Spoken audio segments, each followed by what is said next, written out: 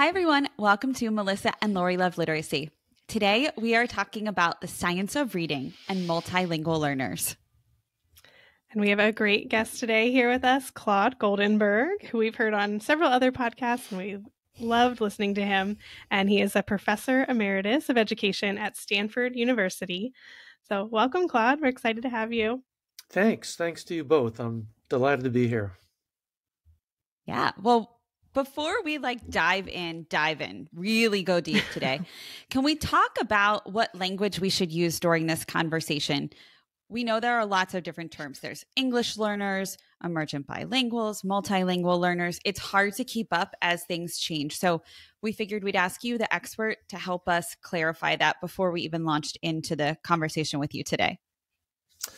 Right. Well, it's a good place to start because as someone once said, I can't remember who, language is a great thing, but not so good for communication. And it's a good example because the labels have changed. There used to be ESL kids, bilingual kids, limited English proficient, non-English proficient, and then it became English learners, which is a more sort of a positive. More recently, emergent bilinguals has become popular. Multilingual learners has become popular. In the legislation, up until recently, it was limited English proficient, LEP. And then it became English learner. When I write, I normally I go English learners, emergent bilinguals, multilingual learners, ELs, EBs, MLLs for short. Do you use it all? Can you use it all? Are any wrong? No, okay. A little bit, depends on the term of art that you prefer. They're all sort of slightly and nuancedly, if you can make nuance into an adverb, different, but they refer essentially to the same group of kids, kids who come from homes where a language other than English is spoken, and they are not yet sufficiently proficient in English to be able to take full advantage of mainstream stock and trade English instruction. That's what it means. And by law, Supreme Court decisions and various other things, you have to make some kind of adjustments or accommodations to support their access to academic content. And it can be bilingual education. It doesn't need to be. We can talk about that. That's in many ways the preferred way to go. But it can be what's called sometimes sheltered instruction. Any way that you can make the content of instruction accessible to them. That's the requirement. And at the same time, promote English language development. So they need direct teaching, instruction, opportunities to develop their English language proficiency. And until they reach some criterion level of English proficiency, the law requires that we do something to protect their civil rights, protect their educational rights. And what we call them is what we call them, but it refers to the same construct, the same concept, the same set of ideas. So whatever term... Was that sufficiently long-winded for you? So whatever term I use, you'll know what I mean, right? I do. Yes, I think we've established that here. Yeah, I hope so. All right. So then to jump on in, we've been talking this summer about the science of reading, and that term has a lot of layers to it. Right. But specifically, we wanted to talk to you because there seems to be some noise and conversation about how that term does not apply to multilingual learners, that it just shouldn't even be in the conversation. And that felt really confusing to me and Lori. Why would that be? And we don't feel like we know enough about it, so we wanted to pick your brain. But we also know during the pre-call, you mentioned some foundational concepts of language and reading that would be really helpful for our listeners to hear before we even get into that debate. So do you want to start there? Okay, well, you asked for it, so so here goes. So let me start by saying, the term science of reading, I want again make a distinction between the concept, the thing we're talking about, and the language and the terms that we use to talk about that thing, right? And they're two different things. So the science of reading, the concept refers to, a large body of research that's accumulated over the past, I don't know, at least half century, if not more. Some people would say it goes back to 1908, famous book by Huey, which began the scientific study of reading, right? So depending on how long your historical perspective is, it's either been around half a century or a century and a quarter. So even that's kind of like fuzzy. So the idea is research, which comes in many stripes, persuasions, colors, hues, research intended to help us understand how learners, usually children, but not necessarily just, because a lot of times, adults haven't learned to read and they need to want to learn to read later in life. But research that helps us understand how learners learn to become literate, to be able to read and write. What needs to happen inside their brains, what needs to happen outside their brains in the form of instruction, in the form of experiences, in the form of, environment and socialization, and all those experiences that contribute to our learning, growth, and development. So the science of reading, in scare quotes, refers to the knowledge that's been accumulated about what needs to happen in order for people to become literate. Again, what needs to happen in the brain, right, intrinsic to the human being, and then what kind of experiences they need to have. Now, unfortunately, the term science of reading has become fraught. It's become like a lightning rod, a buzzword that gets kind of thrown around. And I'm afraid with sometimes extremely superficial understanding of what it is we're actually talking about. In research, one of the things they tell you to do in PhD school when you write your dissertation is to define your terms. And that's probably a good idea because, like I said, there's the thing itself, and then there's language that we use to talk about the thing. And if you don't define your terms, you can end up talking past each other. And that's precisely what happens in a lot of conversations around the science of reading. And it comes from both sides, those who are presumably advocates of science of reading and those who are skeptics of the science of reading. And there are plenty on both sides. So I like to, instead of thinking about the science of reading, I like to think, what is the best knowledge that we have that helps us, guides us, promote literacy for as many people as possible, whether English learners or monolingual English speakers or trilinguals or kids who have difficulty getting traction learning to read. What's the best knowledge that we can draw on? And sometimes this best knowledge comes from experiments, for sure. But not only, there's some really good observational studies that have been done that have tried to understand in a more kind of minute sort of way. There's studies that have been done that can't be done experimentally because there's certain things that just cannot be manipulated experimentally. And, we can get into these if you're interested. But there are all sorts of studies that can inform us as to what is the likeliest way to promote literacy for as many people as possible. One of the mistakes people make about when they talk about science of reading or science of anything is they assume that science means certainty. And science doesn't mean certainty.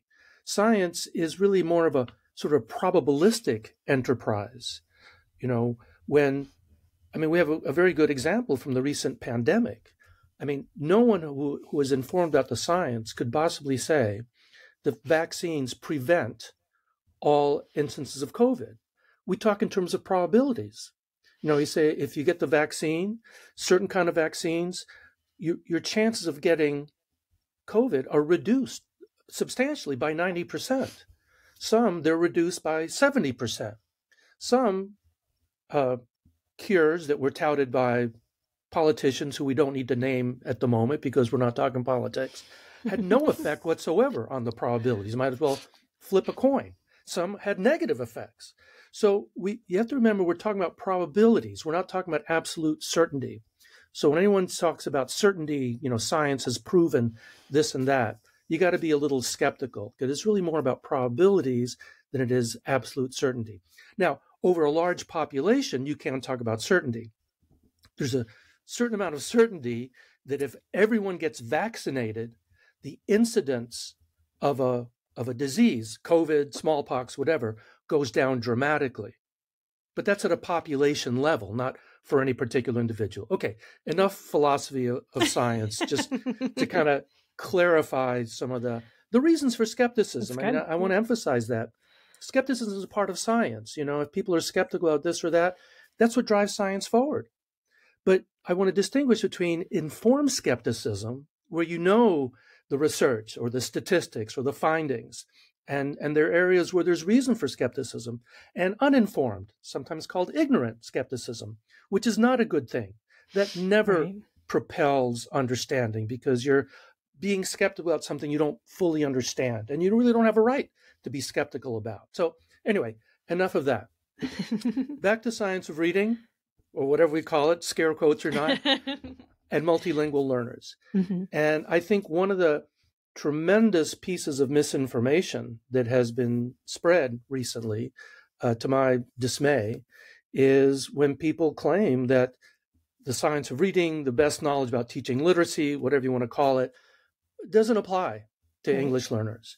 And honestly, anyone who says that doesn't really know the full scope of the research.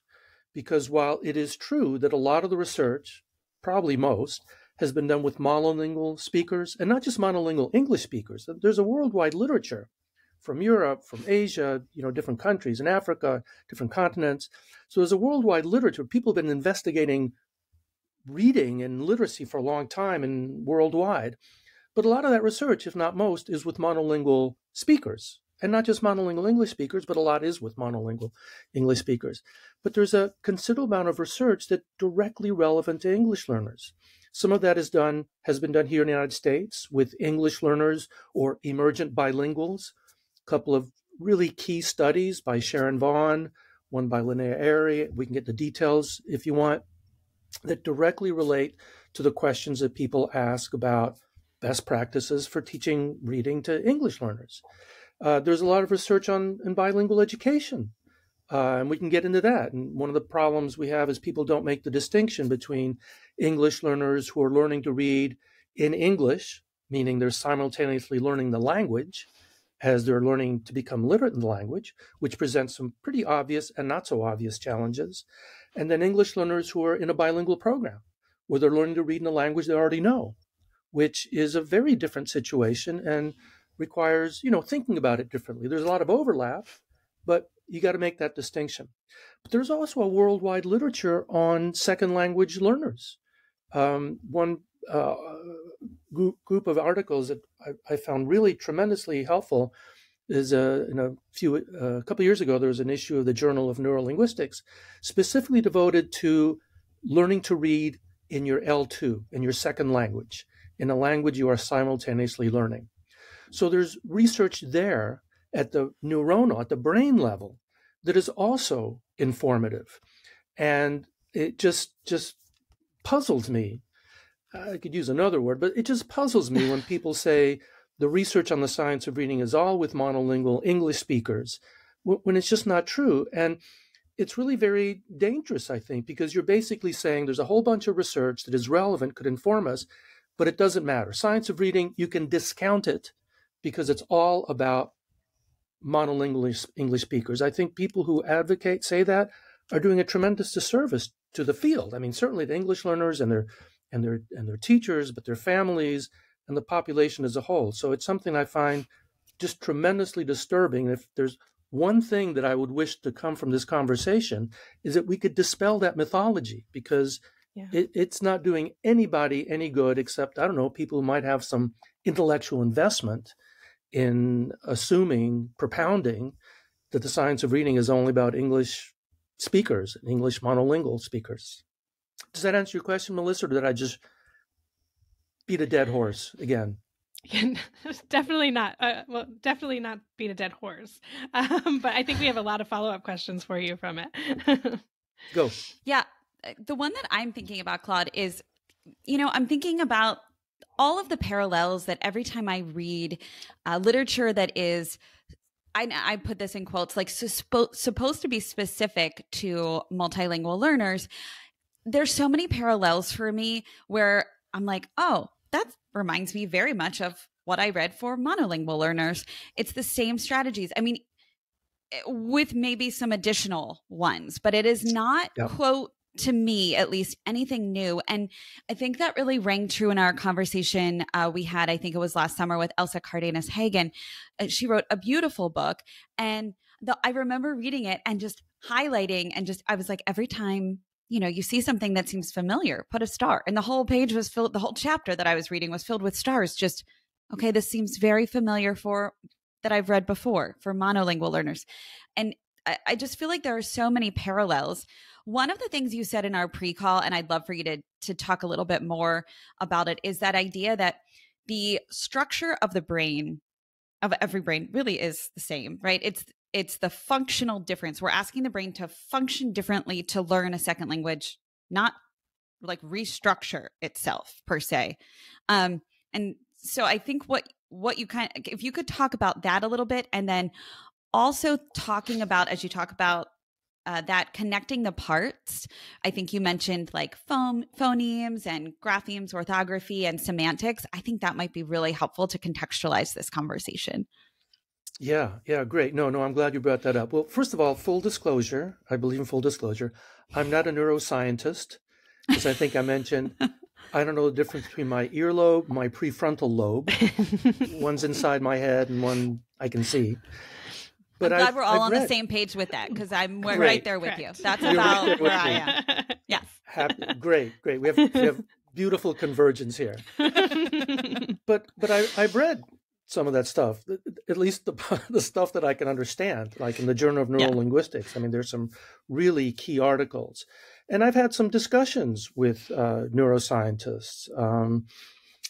Kenneth Pugh, for example, who's a very prominent neuroscientist and has done some of the work that's featured in that particular journal. He co-edited, actually. And so here's another myth that I would like to dispel. There's something called a bilingual brain that requires that we teach literacy in a fundamentally different way. Okay, now I want to be careful here because it's kind of complicated and nuanced. And like I said, I'm not a neuroscientist, so I'm trying to channel the parts that I understand without doing violence to their findings. Right. In one sense, you can say there's a bilingual brain, right? I'm bilingual. I have a brain. Ergo ipso facto, as the logicians like to say, there is a bilingual brain. It's clanging around in my head. And there's evidence that there are some functional differences. There's some switching that goes on. There's some known advantages to bilingualism, some metacognitive strategies, some kind of sort of more philosophical things, like bilinguals seem to understand earlier that there's a difference between a thing and the name for the thing. Because if you're bilingual, you know two alternative names for the same thing. So, there might be a difference between so there are those kinds of things, metacognition. There's some evidence. Ellen Bialystok, some years ago, you might have heard of her. She's a prominent bilingual researcher, not so much bilingual education, but bilingual from a psychological standpoint. There's some evidence that bilinguals have delayed onset to Alzheimer's. And if they do get Alzheimer's, it's less severe. So a lot of really intriguing and important differences as a function of being bilingual.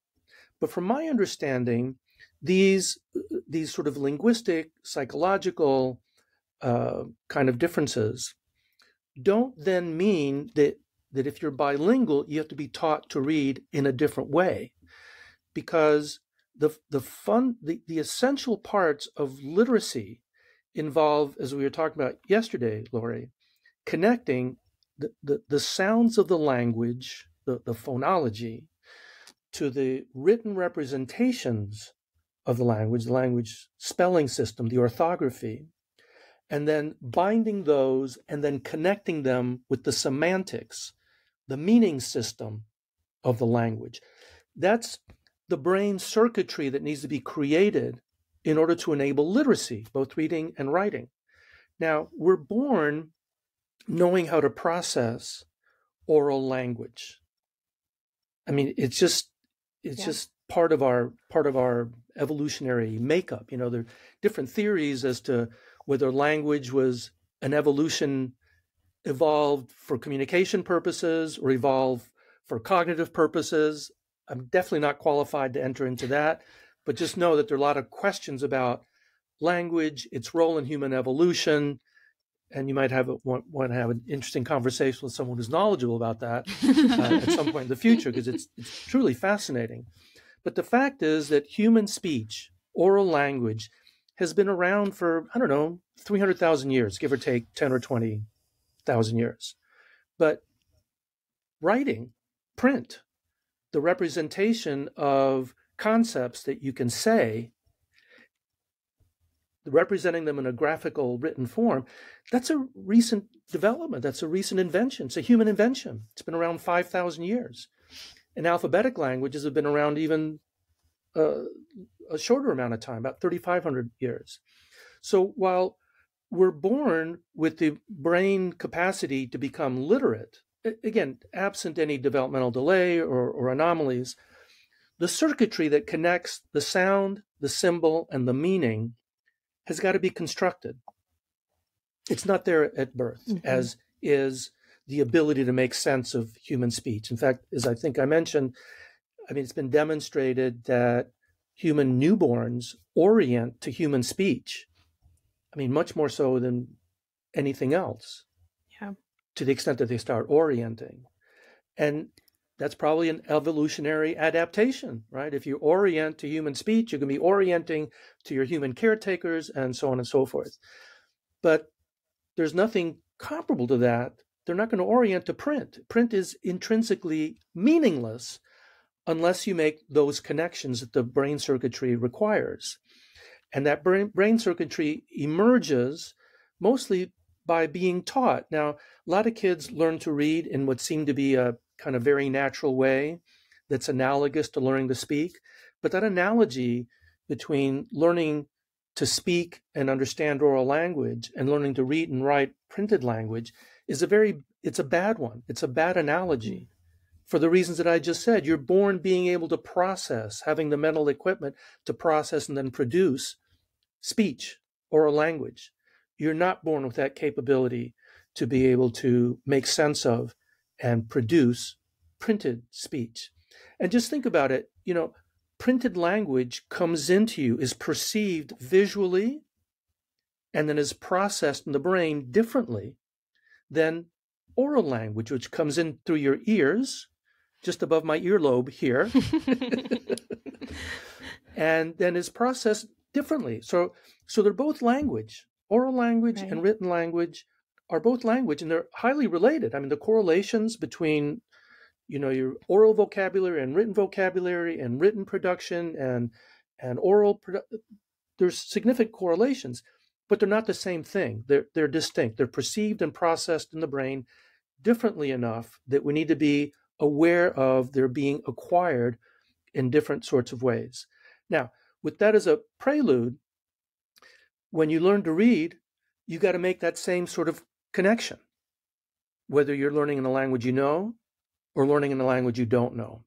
The difference is that if you're learning in a language, you're learning to read in a language you don't know, you need to be provided additional support to support the semantic connection and to some extent also the phonological connection, because when you're learning a second language, part of what you're learning are the sounds of the language. Now, in the case of a language like English and Spanish, there's a lot of overlap. There's a lot of what they call transfer, because all the consonants are basically the same. The vowels, wreak havoc on reading if you know the language, and especially if you don't know the language, because in Spanish there are 5 vowel sounds, 1 per vowel. In English, there are, depending on how you count, 15, 20 different vowel sounds, long, short, umlaut, whatever. So you need the support to understand and be able to perceive and process the phonology of the second language and the semantics, the meanings of the words of the second language. So you need that additional support. If you think about it from a common sense standpoint, I always find it dangerous to talk about common sense because common sense usually means what I already believe. But let's assume common sense is actually common sense. When you're an English speaker and learning to read, the words that are being used to teach you to read are usually very familiar. If you're 5, 6, 7 years old, you know the words that are being taught to teach you to read. Cat, bat, run, see, right? These are known words. The semantics of the words are no puzzle to you, no mystery. If you're learning the language, you're an English learner, you can't assume that those words are already meaningful to the learner. So what happens? You can teach someone to connect the phonology with the orthography to basically memorize it, but until you can bind that to the semantics, you can't do what's called orthographic mapping, a term coined, and I'm sure is familiar to your listeners, by Linnea Ehri, which describes how individuals, as they start to read, develop an ever-growing bank of sight words. So sight words used to be words that are so phonetically irregular, you had to learn them sort of by sight, like as a big blob, because you can't decode them. Well, there's a new twist on sight words. Sight words are words that you can read instantly by sight. You don't have to decode them, right? So you want to get to the point where an individual can see a word like bat or see or any of those decodable words, but they're not decoding them because they've been orthographically mapped. The phonology, the orthography, and the semantics have been bound together, and they are sight words. Now, you still have the capability, when you come to a word that you've not seen before, to decode it. You absolutely need that. But after a few times seeing it, that becomes a sight word too. And that's how reading proficiency grows, by growing your bank of sight words. That same process has to happen with English learners, but instructionally. And the brain science supports this, as far as I can tell from everything I've read. You need additional support in the phonology of the second language and the semantics, the word meanings of the second language, because those don't already exist. For English speakers, those already exist for the words that you're, by and large. There are some exceptions. I mean, kids have greater and smaller vocabularies. That's known. But by and large, absent some anomaly, if you speak the language in which you're learning to read, those words exist in your vocabulary. Again, by and large, this is generalization. And what you need to do is bind the sound and the spelling to that existing semantic understanding. English learners need additional support for that to happen. And the studies by Vaughn and Ehri that I mentioned really demonstrate that in a very clear and compelling way. Now, notice I said demonstrate and not prove, because not everybody in those interventions learned to read, but they did so at a significantly and meaningfully greater rate than kids in the control condition, where that kind of additional support, along with phonology, orthography, the things in science of reading, phonemic awareness, letter sound associations, all those things come together with additional support for learning the second language as you're learning to read the second language. So that's the kind of, I was going to ask about those. So that's the kind of commonality, Lori, that you were referring to. There are a lot of commonalities, absolutely. But there's additional supports needed because by definition, you're learning to read in a language you're learning to understand and speak. Sorry, Melissa, I just wanted to put the point on that. Yes. I was just going to ask about those studies. So I don't know if you want to talk any more about them than what you just said. If not, that's okay. But I was curious about those studies, so I wanted to learn more. That's great. No, I'd be happy to. But and again, I mean, it illustrates the point that Lori brought up, which I can't say too many times, and that is that you have a common. Let's just say let me put it this way. The foundation of effective instruction for ELs is effective instruction, period. Right. There have been studies that have demonstrated this. There was a research review done some years ago by the late, great Bob Slavin, where he reviewed all the studies done with English learners in literacy, and he concluded that the most effective programs were the ones that began as effective programs for English speakers, right, where the language per se was not an issue. Right. And then there were adjustments made to make them accessible and productive for English learners. Now, he drew that conclusion, that generalization, before the Ehri and Vaughn studies were done. And the Ehri and Vaughn studies, I mean, just nailed it, because what each did, slightly different, but the same idea, they each began with early interventions for kids who were having difficulty getting traction in reading. You know, kids we call at risk. They were in kindergarten, first grade. They were, weak on phonological skills, letter names, so on and so forth. Had trouble reading, had trouble getting started. Now, these kids were not necessarily dyslexic, because you can't diagnose dyslexia in kindergarten. You can't diagnose dyslexia in the absence of systematic instruction and see how they respond to it. So the idea of identifying kids who are at risk is to prevent the onset of dyslexia, or at least to mitigate its seriousness. So in both cases, they had kids. In Sharon's study, they were identified English learners. In Linnea's study, they were emergent bilinguals. Here's an interesting point, back to your first question, Melissa, what do we call these kids?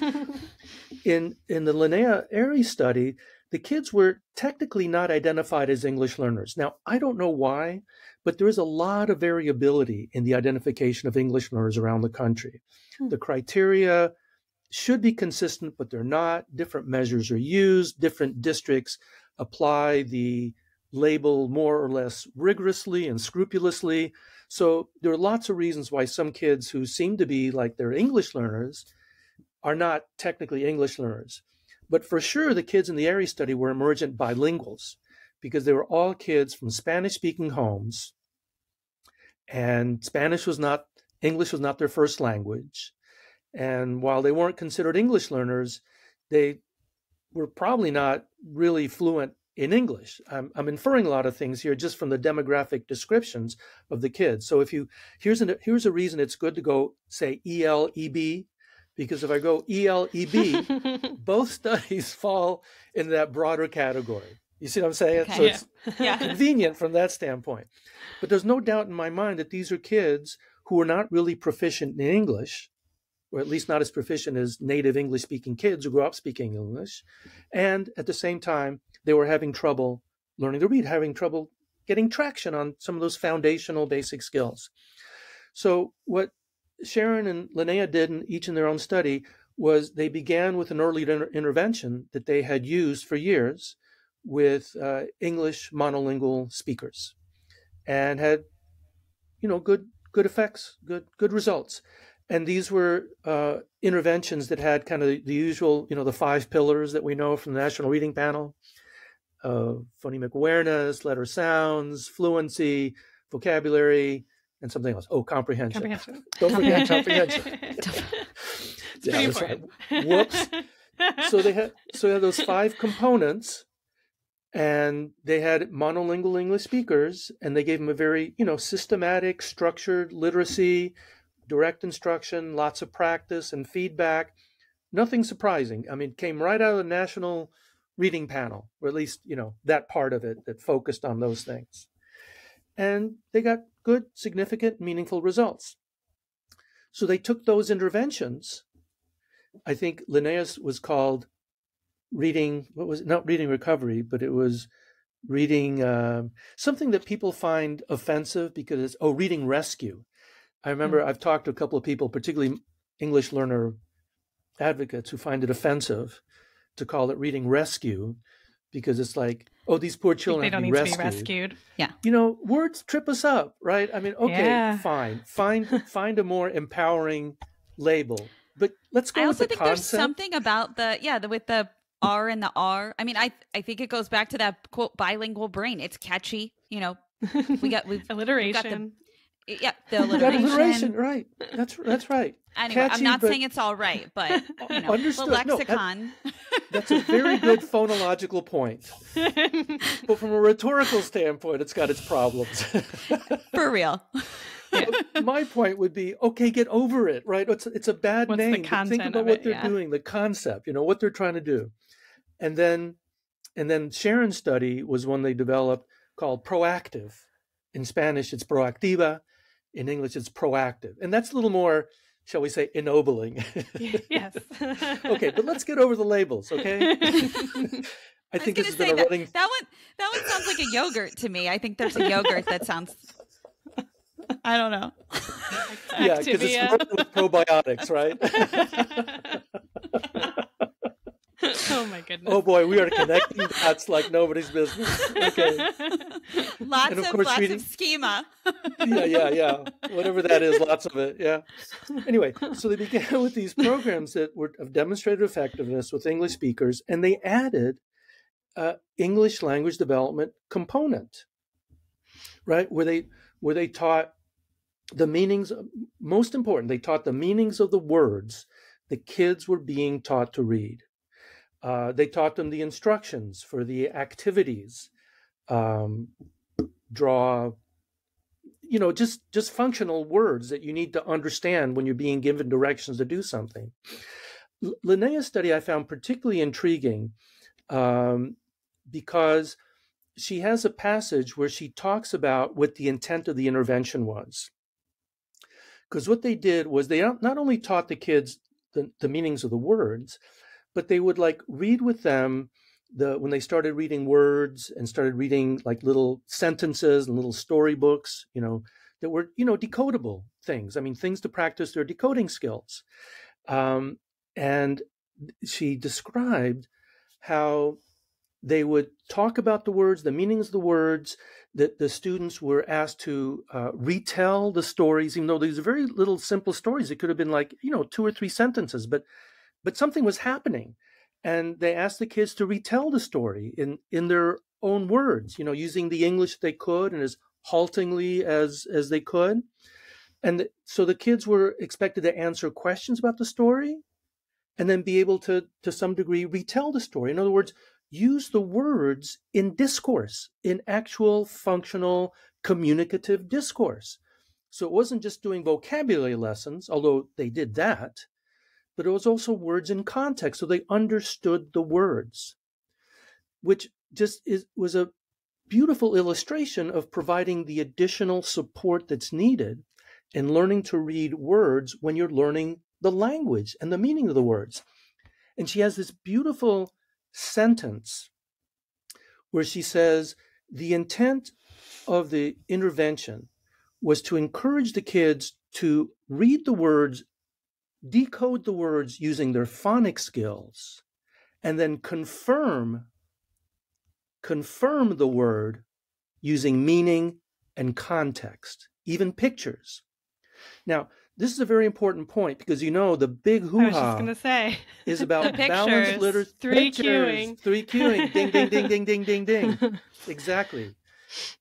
And before anyone gets triggered, They're going to say, we're not listening to Claude. He brought up pictures. That's right. It's all on me. Let me make this very important distinction, because the intent of the intervention was to have kids make their first pass at recognizing a word to be using their decoding skills, their phonics skills, letter sound association, how those combine to form a word. And once you say the word, then you think, is that a word I recognize? And then you think, does it make sense here?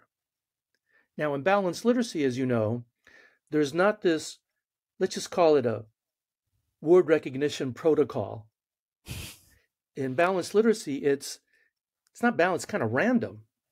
You look at a word, if you don't know it, well, what would make sense here? Well, look at the first letter. Well, look at the picture.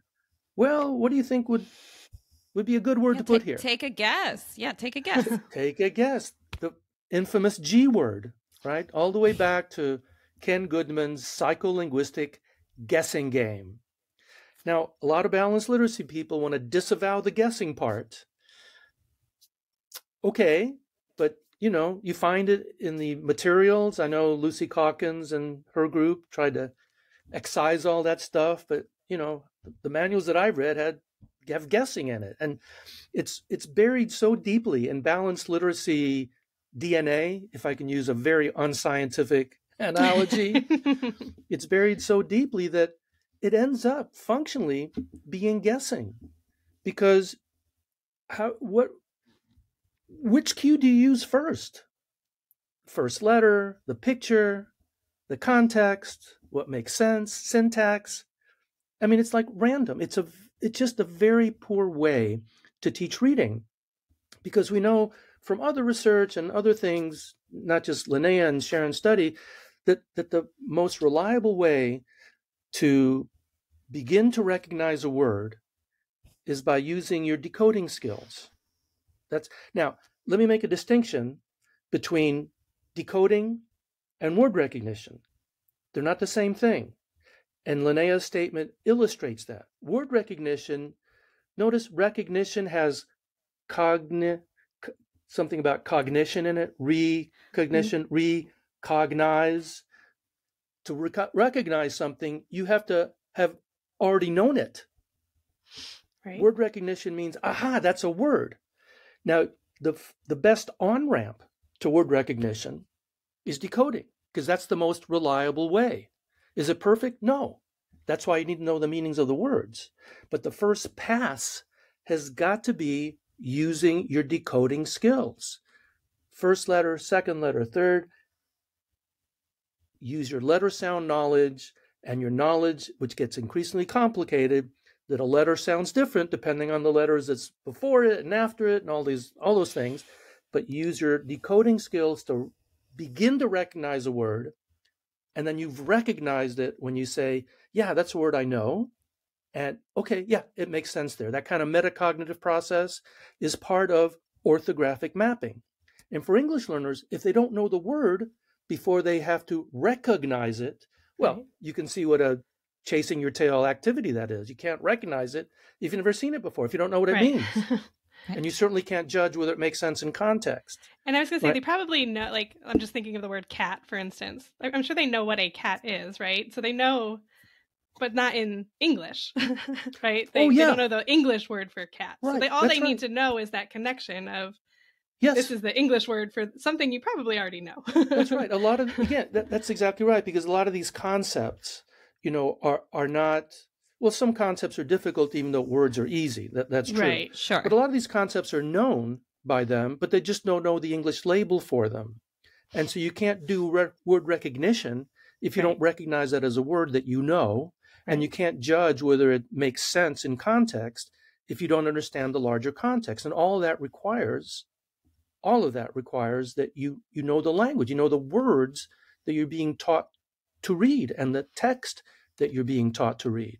So that's the fundamental distinction. But it in no way indicates that you've got like a different brain that's got to be treated differently. The same brain needs additional support for the reasons that I mentioned, and to try to completely wipe off the face of the map the relevance of science of reading for English learners because there's some presumed difference that makes all that irrelevant. Again, I think is just a terrible disservice to the field.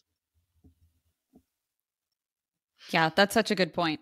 I often think that it's the default is to think of those students coming in with like as a blank slate versus kind of what you just said, Melissa, like, our students have so much knowledge and often know so much that they just struggle to communicate in the language that we understand, but in the language that they know, they have so much. It's just kind of invisible or harder to see, and making those connections very visual and explicit for them is really helpful.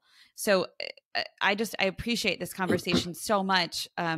It's also making me think about why I probably did not learn my second language in high school so well, because I just remember ad nauseum conjugating verbs, which wasn't super helpful to me, and I don't know if you have anything to say about learning the way that we do this to kids that might be ineffective, and naming some of those things, Claude, I'm just thinking, oh my gosh, that's probably why I didn't learn that so well. Again, Laura, you raised such a good point, and I'm so glad you brought it up, both of you, because there's this big debate that goes on in EL, EB, ML circles about a deficit perspective and an assets perspective, as if they're contradictory. I mean, as both of you said, these kids know stuff. They're not blank slates, right? I mean, no, not even a newborn is a blank slate. I mean, we know from neonatal studies that kids have some understanding. It's rudimentary, right? There's a lot more to learn in the next few years, but human beings aren't born blank slates. And certainly 5, 6, 7-year-olds, English learners are not blank slates. They have assets, they know stuff, they've had experiences. But at the same time, they have instructional needs like all students do. That's why we have this thing called education. And the idea that there's this dichotomy between an assets-based approach and a deficit-based approach just kind of makes me crazy, because it's like so many dichotomies in education and in life, without getting too far afield. It's dysfunctional. I mean, it's completely dysfunctional to say you're being asked. You need to keep in mind both. I mean, one of the truisms in education is that you build on strengths, which means you first have to identify them, Lori, as you said.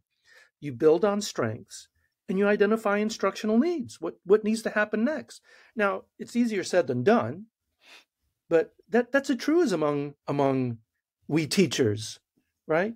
Build on strengths, identify and address instructional needs. Yeah. Claude, I'm going to throw a question out there. We didn't discuss this in the pre-call, but it's just making me think of it, this conversation, that when we are building on strengths, so much of that means that explicit, that systematic instruction, which aligns to reading science. And we know that a critical part of that is building knowledge and students having access to knowledge about the world around them through texts and all types of texts. So I'm wondering if you might be able to speak to maybe an English learner specialist or a teacher listening and think about their lens right now. Like, what would you say to them in terms of teaching our students and building their knowledge? Like, what would it look like for students in the classroom with them? Right. Yeah, no, that's a great point. Well, sort of let me answer that first of all, kind of generally, and then maybe we can get into specifics. Generally speaking, and I'm assuming we're talking about early literacy, but even ongoing literacy development. The foundational skills, beginning with phonological awareness and moving all the way up to fluency, which is always an issue, because you don't just get fluent and then you stay fluent, because the challenges of what you're reading increase exponentially. And you can be a fluent reader when you're like in second grade, but if you don't sort of keep up your fluency skills, you're not going to be fluent in 7th, 8th, and 9th grade when the texts get longer and the words get harder and the concepts get more challenging. So fluency is a potential issue all along the line. And unless you're really fluent with processing, Mark Seidenberg calls this language at the speed of sight.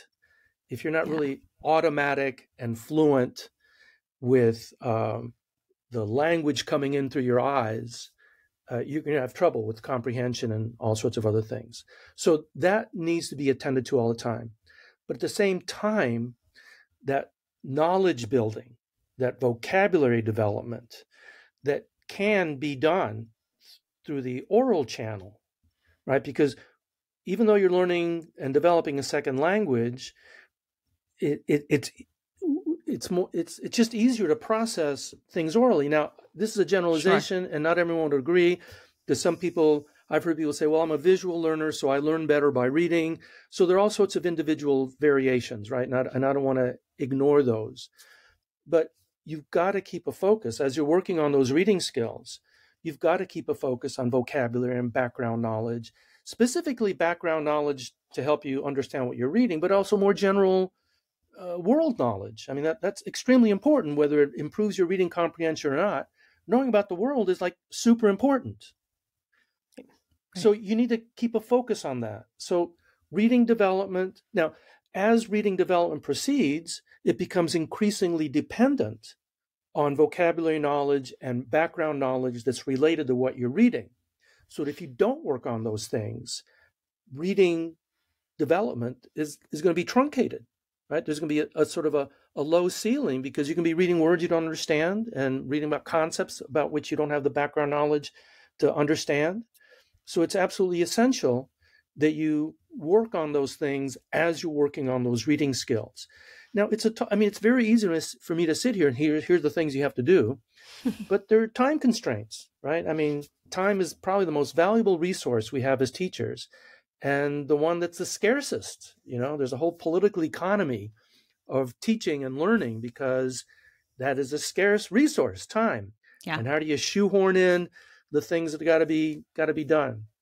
And it's one of the many reasons I think it's important to be efficient in our teaching.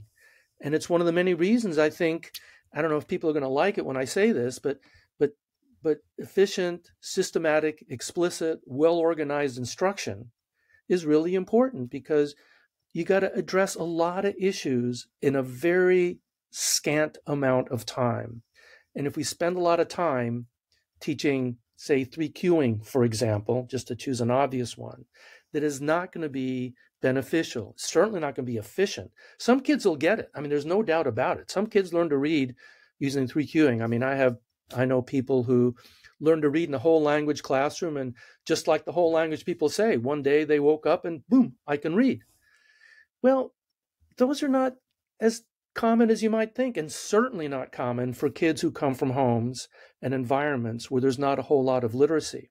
So we have to be more efficient. We have to use our time smartly and efficiently because the agenda is so large. And for English learners, it's particularly large because, again, they're learning these skills as they're learning to understand and speak the language in which those skills are being taught.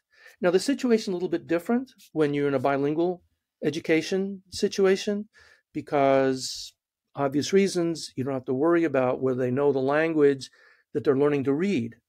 But they do have to learn English, and that's another big time issue.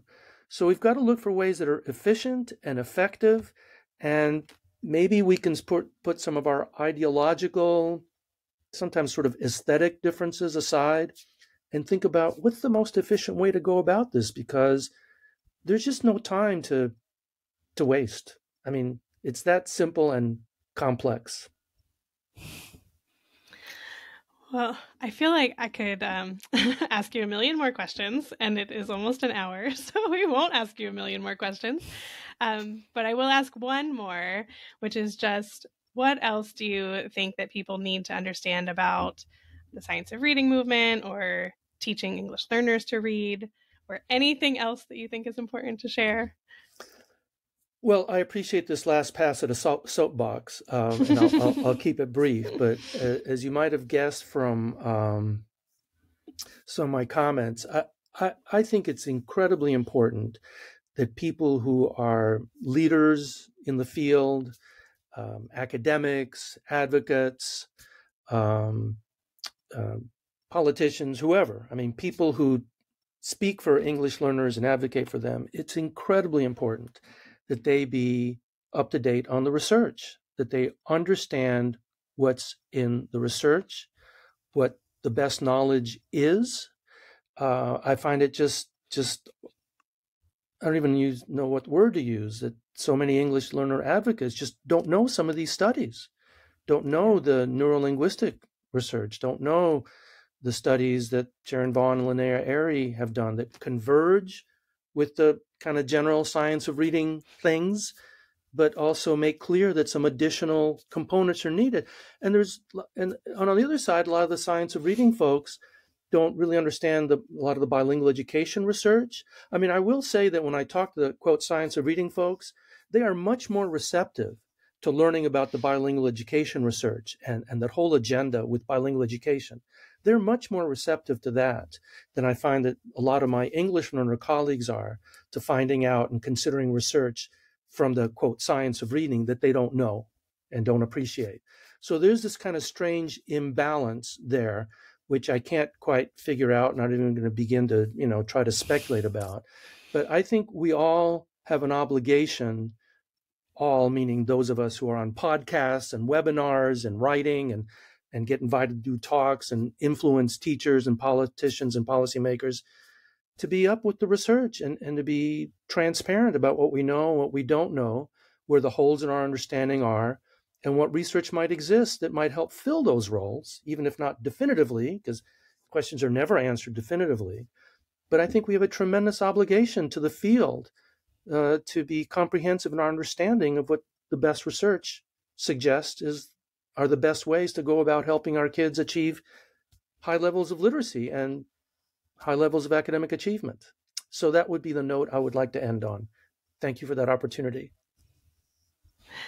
Well, we can't thank you enough for sharing all of this amazing information with us today and with our listeners. We really appreciate it. Thank you.